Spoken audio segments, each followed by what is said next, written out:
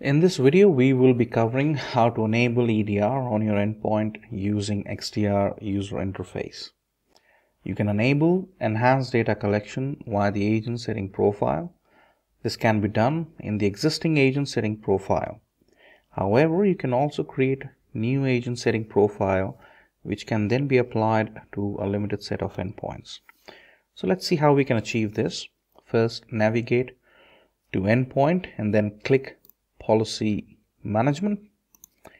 In order to create a profile, we choose Profiles under Prevention and then click New Profile. Here we need to fill in the required information about designated platform.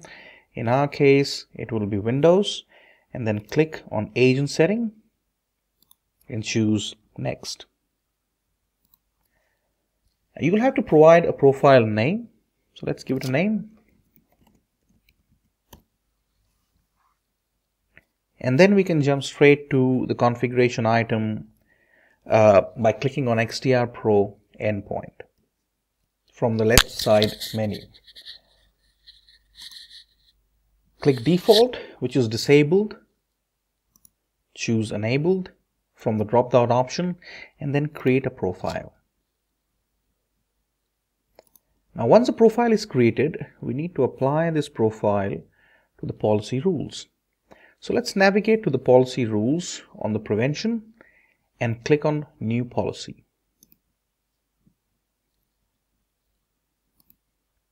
Let's fill in the blanks like the policy name.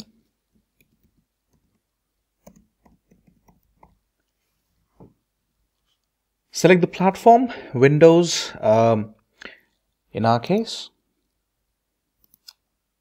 and the agent setting profile that we created previously.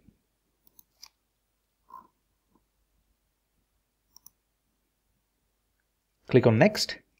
At this point, Cortex XDR will ask to what endpoints we want to apply in this policy. So we will select a group of endpoints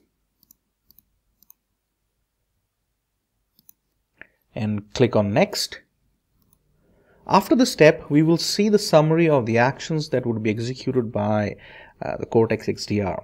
In our case, creation of new policy, which is targeted at these limited endpoints which we selected, and applying the XDR profile.